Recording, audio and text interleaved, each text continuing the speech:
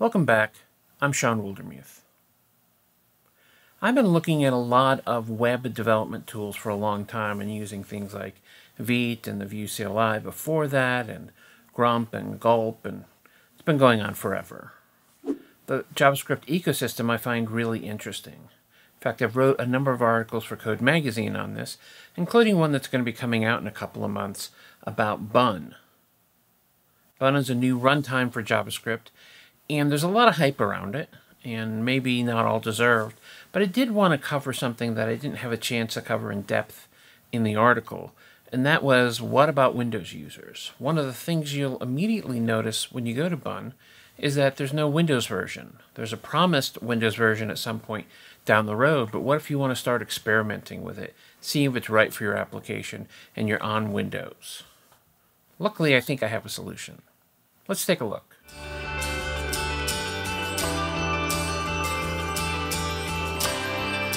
So here I'm at the Bun website, Bun.sh. If you're not that familiar with Bun, it's essentially a new runtime. That means it's going to handle a few things. So the runtime itself is essentially the engine that executes your JavaScript for you. And this may be what we've always used Node for tooling and for server-side. And Bun thinks it has a better way to run these. In addition, it's added to the runtime a lot of things that had to be sort of filled in for Node, things that we're used to on the browser side, like fetch and WebSockets and all of that sort of thing.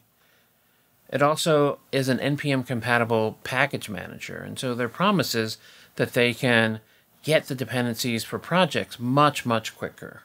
You'll have to see the benchmarks and try it for yourself, see whether that's worth it. And of course, the last piece is it is its own test runner. This test runner is compatible with Jest, which means you can execute your existing Jest-based tests using Bun as the runner without having to make any real changes. But if we come up here to install it, it'll say, give me this script, which I'm pretty sure is not going to work on Windows, and it in fact says supported by Mac OS, Linux, and WSL. There's the magic piece. So if you want to start using it, you can use it on Windows boxes as long as you're using WSL. So if I open up a terminal, so let's go ahead and make this a little bigger so that you can see the commands we're dealing with. WSL allows you to run a script if you want. We're not going to do that, but I am going to want to look at which distributions I have. WSL supports more than one. I'm using Ubuntu because that's, for me, the simplest. And I'm just going to create a shell inside of here for Ubuntu for WSL so that we can actually see this. And let's make this one a little larger as well. And there you've got my username and my machine name if you want to try to hack me. Maybe I should cover that up, but I'm not going to. And so let's talk about getting it installed here first. I actually have it installed, but I'm going to go through the motions. The first thing you're going to need to do is, it's called apt-get install unzip. Now let's talk about this piece by piece if you're not that familiar with it. apt-get is sort of like winget or chocolatey, and it knows how to install packages inside of WSL. Now while WSL is a version of Linux, it doesn't have a UI to it, so everything we're going to be doing directly in the command line. Sudo, in case, again, you're not familiar, is basically elevating yourself to admin level permissions so you can actually do something like install software. So here it's going to ask for my password. And it was already installed, so it didn't add or remove it, but that would have installed unzip. And before we can install Bun, that's the only dependency we really have. So we come back here, let's copy this script, curl, etc. And if we just paste that in, this will take longer in your machine because it's already installed on mine, but this is all that is needed to get it running on your machine. And so if I do something like Bun-v, it's going to show me the version of Bun I'm using. If Bun doesn't work like this, go ahead and close WSL and reopen it because it would have added itself to the startup of a shell. So now that we have it, let's go ahead and use it, right? I could create a project. I could use Bun directly here in my home folder, but I actually don't want to. I'm going to go cd back to the root, you can see that it has a bunch of directories, and the one we're looking for specifically is mount. So if we do /mnt, and on my machine I have a C drive, and I have projects, coding shorts, and then let's go to a directory I created before called Bun.WSL. And so this is, if we look at it, this is on just a typical folder in your machine. Projects, coding shorts, Bun.WSL. Same folder. Now, Bun actually runs faster if you do this development not on a map drive to your main machine, but on a drive that is assigned to Linux itself. But because I want to have access to these files a little bit more easily, I'm just going to leave it there. If you did want to do it in the Linux stores, you'll actually see Linux over here on my left in Explorer, and this gives me access to all those same files. If I did want to put it in a home directory, I could have done it all here and it would all be fine, right? But that's not what we're going to do. Just start by just saying init-y. That's going to create a new package.json just like you're used to with npm or yarn. And it made some assumptions about what we wanted to have there. And if we look at this, we can see it has a number of the files. By default, it creates TypeScript files, though you can have options on init to change and be able to choose those. But I don't want to get bogged into those details. What I really want to do is go to this folder and actually do some work.